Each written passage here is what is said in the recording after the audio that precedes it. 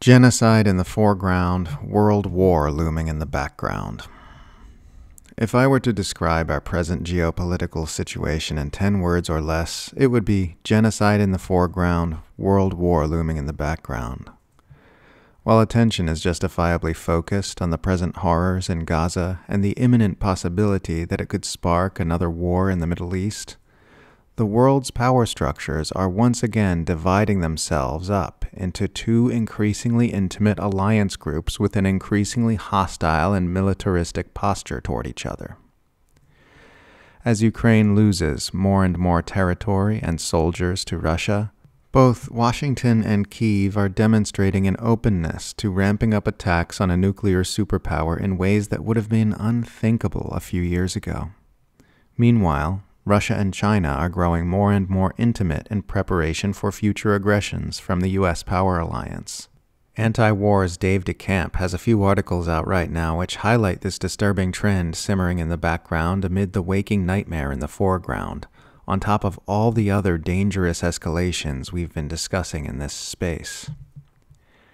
In Blinken signals U.S. will allow long-range strikes in Russia with NATO missiles, DeCamp writes the following, quote, "On Wednesday, Secretary of State Antony Blinken strongly hinted that the U.S. was preparing to lift restrictions on Ukraine's use of U.S. and NATO missiles to support long-range strikes inside Russian territory, which would mark a significant escalation of the proxy war. Speaking at a press conference in Kyiv alongside UK Foreign Secretary David Lammy, Blinken said he discussed the issue of long-range fires with Ukrainian President Volodymyr Zelensky and said he would bring the discussion back to Washington. He said President Biden and British Prime Minister Keir Starmer will discuss the issue when they meet this Friday.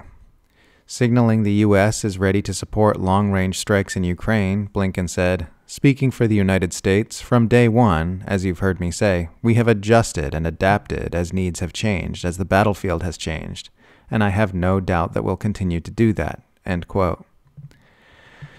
DeCamp highlights new reports in the mainstream press that there's already been a decision made in private to allow Ukraine to use British-provided missiles inside Ukraine, and that the White House is finalizing plans to expand the area where Ukraine can hit inside Russia using U.S. and British-provided missiles, as well as recent statements from House Foreign Affairs Committee Chairman Michael McCaul that the Biden administration appears poised to allow long-range strikes deep into Russian territory. Russia, needless to say, has not responded kindly to these comments.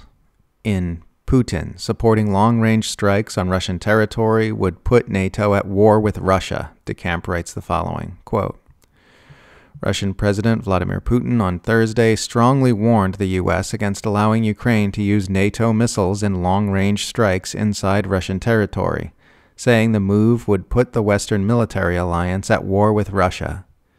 Putin's comments came after Politico reported that the White House was finalizing plans to expand the area inside Russia where Ukraine can use U.S. and British-provided missiles. This would, in a significant way, change the very nature of the conflict," Putin told a TV reporter, according to AFP. "It would mean that NATO countries, the U.S., European countries, are at war with Russia. If that's the case, then taking into account the change of nature of the conflict, we will take the appropriate decisions based on the threats that we will face." He added that supporting long-range Ukrainian strikes inside Russian territory is a decision on whether NATO countries are directly involved in the military conflict or not. End quote. And it is here worth noting another article DeCamp published earlier this month on comments made by Russian Deputy Foreign Minister Sergei Ryabkov, who said that Russia is preparing to change its nuclear doctrine in response to Western aggressions relating to the war in Ukraine.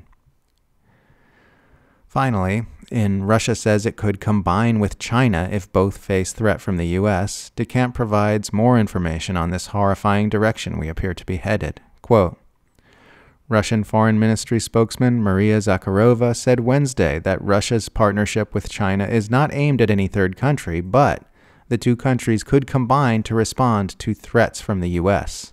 I would like to remind you that Moscow and Beijing will respond to double containment by the United States with double counteraction, Zakharova said when asked about U.S. plans to deploy a Typhoon missile system to Japan for several months, according to Reuters. It is clear that both Russia and China will react to the emergence of additional and very significant missile threats, and their reaction will be far from being political, which has also been repeatedly confirmed by the two countries, Zakharova said.